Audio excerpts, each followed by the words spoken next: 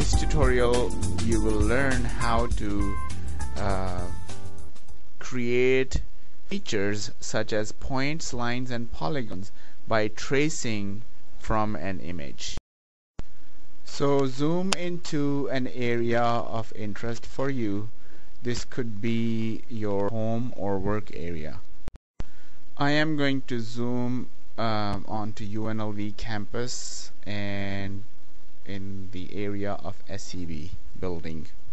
Suppose that you are interested in creating a map of the locations of all the trees in this area. This is done in 3 steps.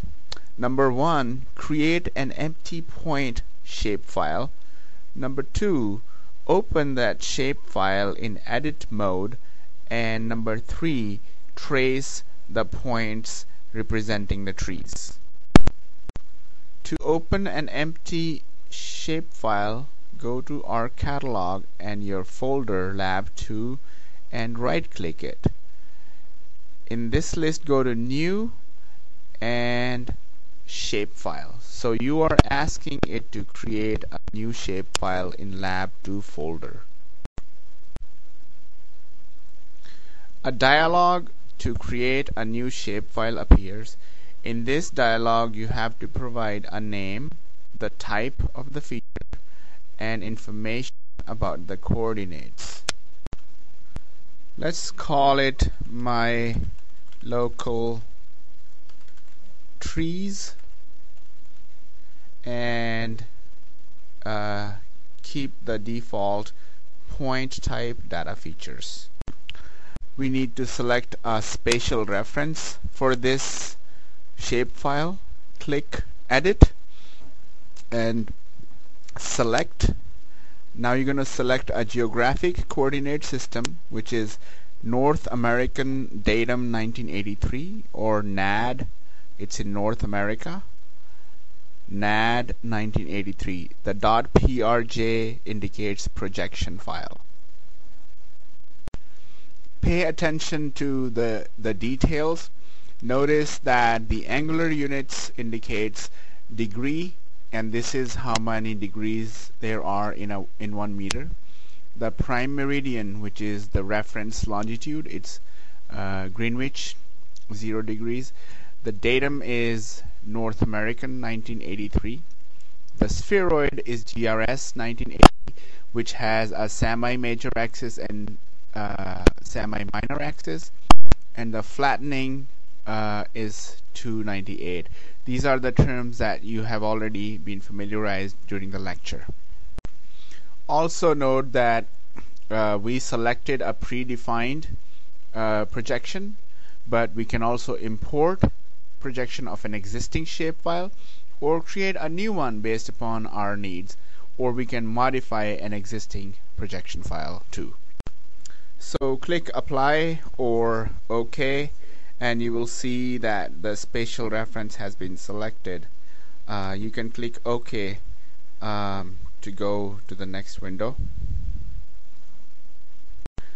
This window is a warning telling us that the spatial reference of the my local trees that is being created is different from the spatial reference of the existing image. Now that is not a problem. This is just a warning or information. Click Close, and you will see that my local trees appears in the table of contents. Open the attribute table of my local trees and notice it's an empty shapefile. It has the default columns of the ID and the shape and an additional column of user-defined ID, but other than that there are no rows or no more columns. These have to be created by you to complete this shapefile. Let's create 2 columns, one for the name of the tree and the second for the height of the tree. Go to Table Options and select Add Field.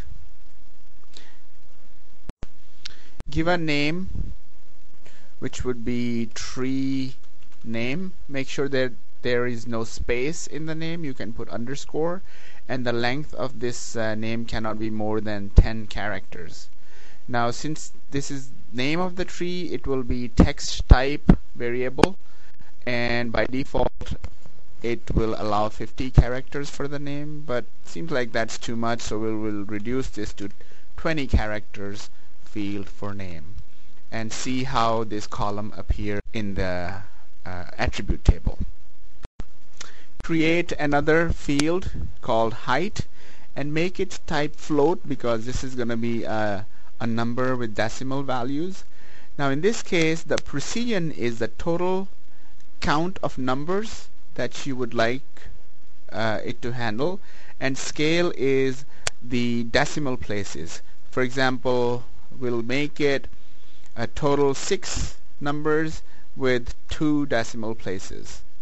Click OK and see that height appears in the attribute table. In a similar manner, you can add more fields to this attribute table, and it basically depends upon what kind of data you are going to collect about these features, in this case trees. This completes this tutorial. In next tutorial we will talk about how to add new points into a shape file.